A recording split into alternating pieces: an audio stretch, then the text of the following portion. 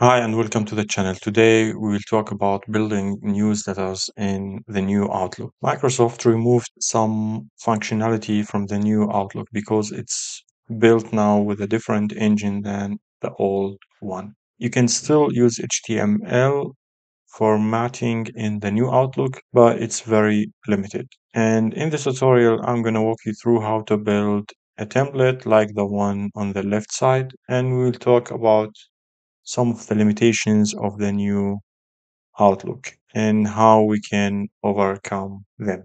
Well, first, let's start with inserting our tables because, as you know, newsletters are just HTML tables. And to insert a table, we need to go to Insert, and then we have here just a few options comparing it to the old Outlook. And now we have here this option table.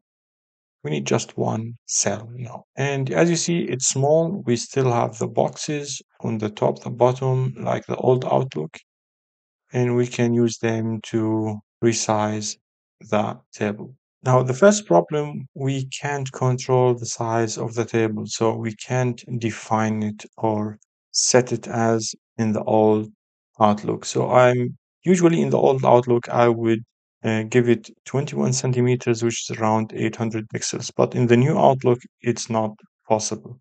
You can maybe depend on the image that you are using. So you can set your banner to 800 pixels and upload it to the table and resize the table to make it 800 pixel like the banner. Or another option, you can go to Word, and in Word you can define a table, give it a certain size, and then copy it and come back here to Outlook. And it will work because Word is using also HTML like Outlook. And now let me bring it like Word here. So let me delete now this table.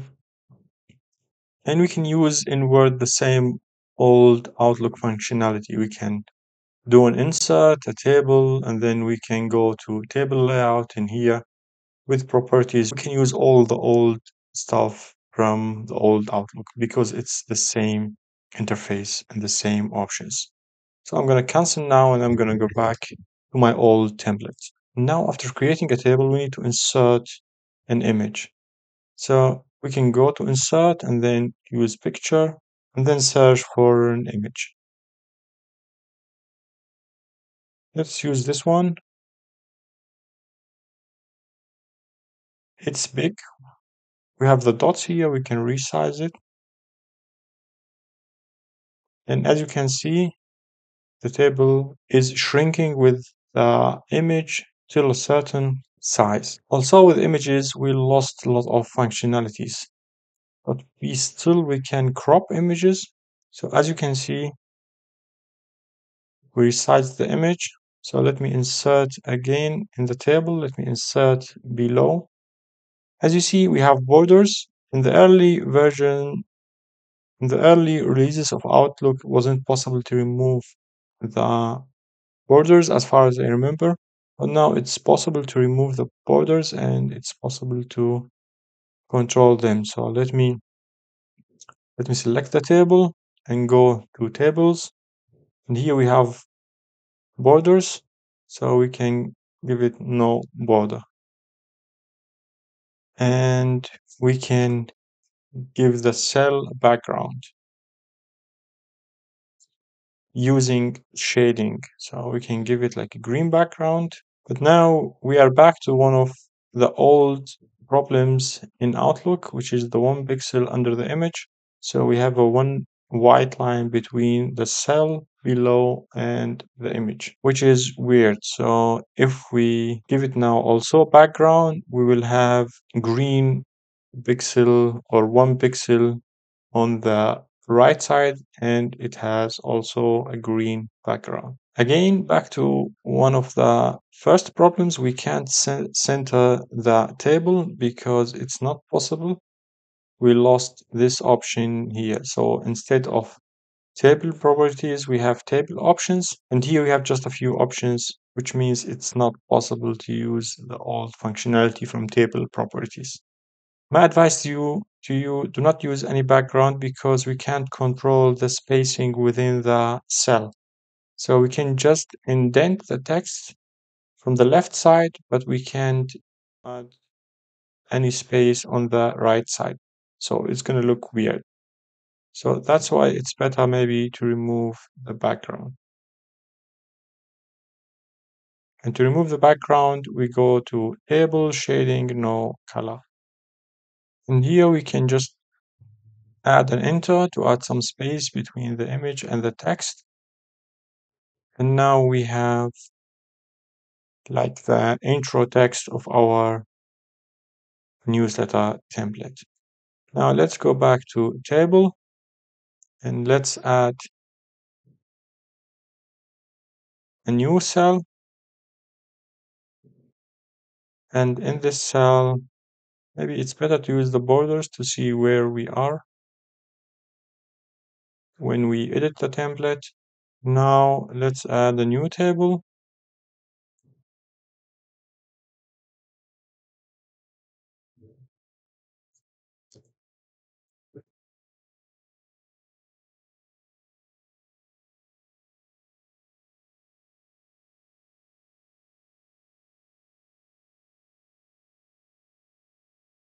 Now let's make it a little bit bigger. We can add some spacing on the left with indenting, and then we can add an image, then an image here. Then we can on set also something below to add the text.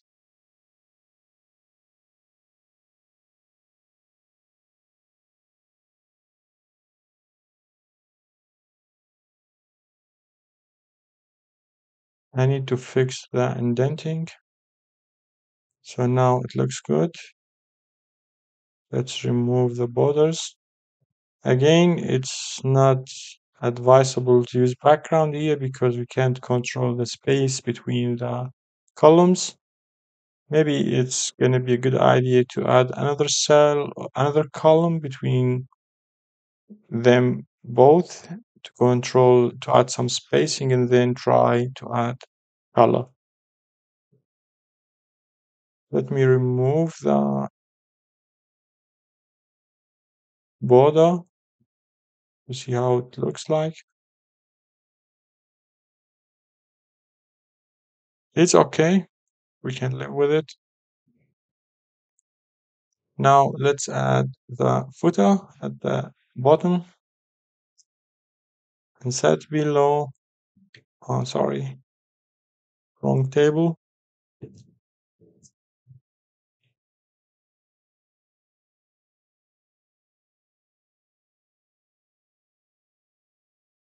Now we need to add background.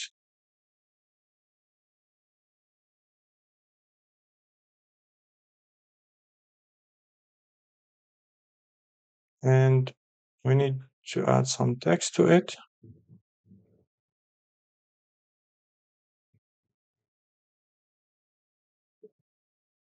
Let's try to center it. So it's now in the middle. Let's remove the borders.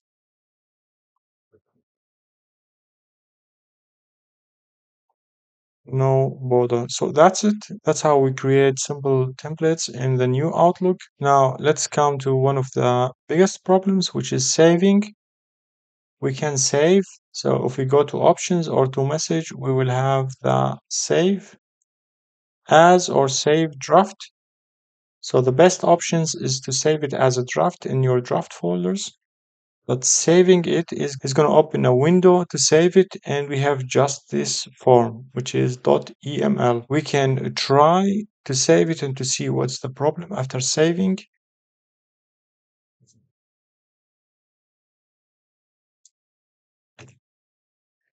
So test eml, this is the name of the file.